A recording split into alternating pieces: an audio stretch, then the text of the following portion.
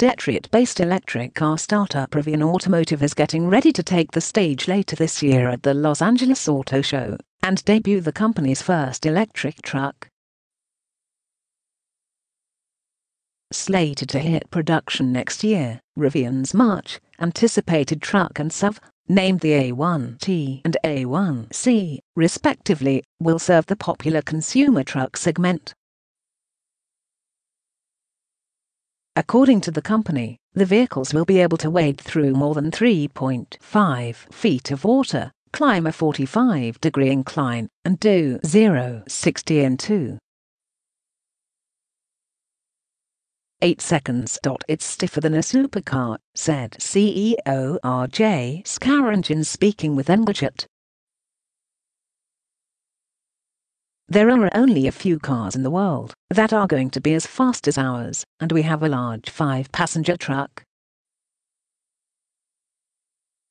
Close quote. Rivian is also creating an 800 HP version of the vehicle capable of more than 450 miles of range, making it and SUV having the longest all-electric range on the market, and by a substantial margin.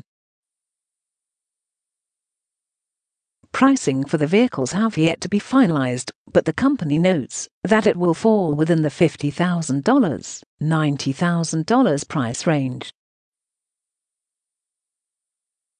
The base model will have an 80 kilowatt-hours battery pack and be capable of more than 200 miles of range. In December, the company brought on Mark Vinyls as Executive Director of Engineering and Programs. Vinyls was previously Executive Director of Product Development at McLaren Automotive for 13 years, helping create the company's first supercar in over a decade. In the past, Scaringe has shied away from comparisons to electric vehicle powerhouse Tesla, but he highlighted that the SUV and truck will be far capable than Tesla's Model X. In addition to producing the A1T and A1C, Rivian plans to license the platform to other automakers. The company is betting that manufacturers across many sectors, would rather avoid sinking tens of millions of dollars into developing their own battery storage and management systems.